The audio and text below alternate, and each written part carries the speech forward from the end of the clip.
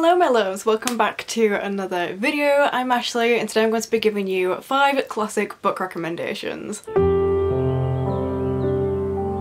I feel like this is going to be quite a quick rapid fire type book recommendations video because while I can recommend you books, these have already been talked about so much, so what else is there to say? I don't know. But I feel like classics are presented and built up to be this really daunting thing, and honestly they really aren't. It's just the way that society presents them on a pedestal really. Obviously some of them do come across as really dense and tedious to read, but they're not all like that, so I thought I'd recommend you some of my favourites. This is where you very quickly realise that I like Gothic classics, but let's just get started. So the first one I'm going to recommend is actually an ancient Greek text. You guys tend to ask me for recommendations on where to start with Greek mythology and everything to that effect, but I'm not quite ready to make that video yet, so I thought I would just put one recommendation in here, and that one is Jason and the Golden Fleece, otherwise known as the Argonautica, by Apollonius of Rhodes. Now this one is actually quite often dubbed as the smaller version of the Odyssey, I guess. It does have a lot of parallels, and that's the reason why I'm recommending it, because while the Odyssey is my favourite, and I do quite often recommend that as a starting place for Greek mythology,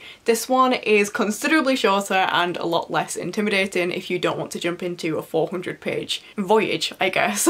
So the plot of this one is fairly simple. Jason is sent on a quest to find the Golden Fleece, but like with Odysseus, Jason does come across a lot of trials along the way. Every time he stops at an island there's a new problem. And in this one we do actually meet the fan favourite that is Medea, who is a witch, and quite a villainous one at that, so I feel like that would be a nice thing for people to read about if they're just getting into it. I really enjoyed it when I read it. I feel like this encompasses so much of what I love about Greek mythology, so would highly recommend this one if you haven't already read it. One which is a favourite of so many people is The Picture of Dorian Gray by Oscar Wilde, but I personally have not mentioned this in a very long time, but I do really like it and I actually want to reread it. So this is the story of Dorian Gray, who manages to capture his life within a painting. His aging years and injuries and things like that are all put into the painting rather than affecting his physical body, but this does end up leading to a spiralling descent into violence and cruelty. If you like the current trend of dark academia, then this is a really good one to go for, because there is a huge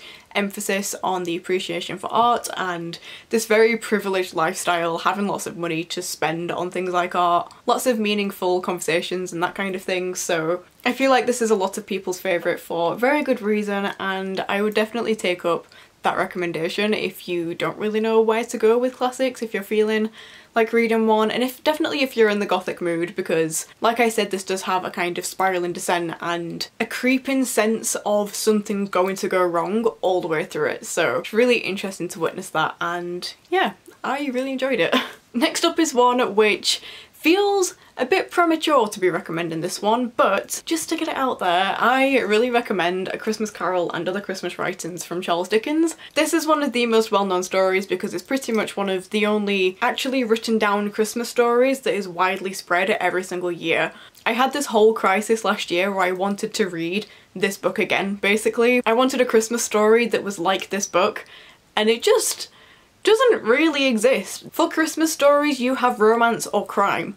There's nothing really like this. That I did manage to find a few short story collections that were similar. They just didn't pull through quite as much as this one did, because this one, not only do we have the very famous story of A Christmas Carol, in which you have the 3 ghosts of Christmas and Ebenezer Scrooge and this kind of luring sense of Gothic in the background of Christmas, but it does also have other Christmas writings as well, which very much follow within the same theme, so they're all kind of creepy and gothic and a little bit supernatural. You never quite know what's going on, and they all definitely suit the collection, I guess. It was really good. I loved reading this because of course A Christmas Carol is so familiar, but then the rest of them just provided a new sense of haunting Christmas stories. I don't know, it was a really nice experience, and ever since then I've always recommended it. Obviously I didn't love all of them. I feel like with a lot of short story collections there's always one or two that you just kind of like, okay, that was fine, but the other ones were better. But I feel like especially for the month of December and the run up to Christmas, this is actually a really good book to be reading. I don't know, it was just both comforting but also kind of creepy.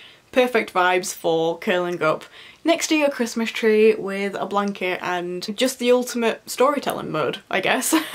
Next up we have a book which I would consider one of my favourite classics, and that is The Turn of the Screw by Henry James. All of these Penguin classics are just reflecting my ring light at you, I do apologise. This one again is a Gothic classic and really, really tiny actually. I've just noticed it says on the back that Oscar Wilde calls this book a most wonderful, lurid, poisonous little tale, which is kind of funny considering we've just mentioned him. But I feel like that's exactly right, because this book follows a woman who is a governess and she goes to this big old manor house to look after two children, teach them, but she soon comes to believe that these two children are being haunted and she believes that they're in danger, and this book is very much just about her experience trying to take care of these children. I feel like any Gothic story with children involved is just immediately heightened in terms of spookiness.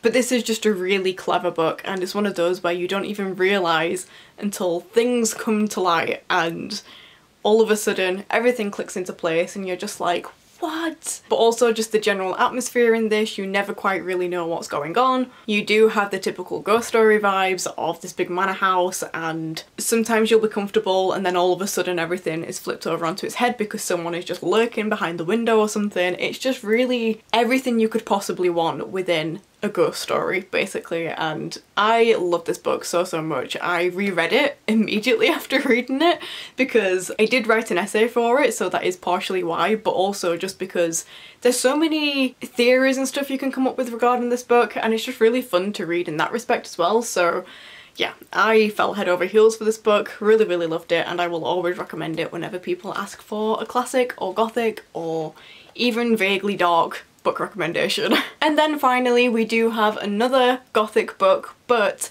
this one is a parody of the Gothic, and I'm sure if you are familiar with classics at all you will know which one I'm about to hold up, because this one is Northanger Abbey by Jane Austen. This one is, as I said, a parody of Gothic, so while it does have the Jane Austen sense of everything being prim and proper and polite and about relationships and societal standing and all that fun stuff, this one is also just mocking Gothic themes. So in this one our main character is obsessed with reading, and she very much gets too far involved in all of the Gothic novels that she's reading, and she starts seeing her own life as if it's told through a Gothic novel. So she overreacts to everything, she starts just putting the most wild stories behind people's intentions, and anything they say she reads too far into it, tries to build this bigger story than there actually is.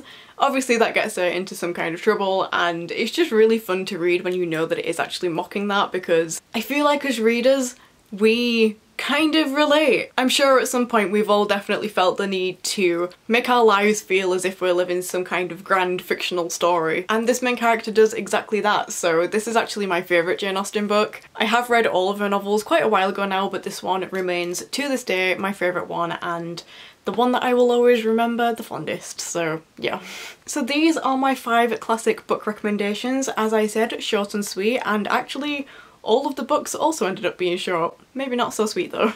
Do let me know if you have any classic books that you would recommend. I have read quite a few, not for a while, so I haven't mentioned any in a while, but I do have quite the classics collection, and I do actually plan on doing at some point a classic bookshelf tour, because I do have them separate from the rest of them, so let me know if you would be interested in seeing that and I shall see what I can do. But those are the ones that I wanted to chat about today, so yeah, let me know if you've read them, let me know if you have any recommendations for me. And in the meantime, I hope you enjoyed this video. If you did, then remember to leave a like and a comment to let me know that you're here. If you're not subscribed already, then please consider doing so. Down in the description box you'll find information to all the books I've just mentioned, all of my social media and other bookish stuff as well, so be sure to check that out if you haven't already. But for now, I hope you're having a lovely day, and I shall see you next time with a new video. Bye!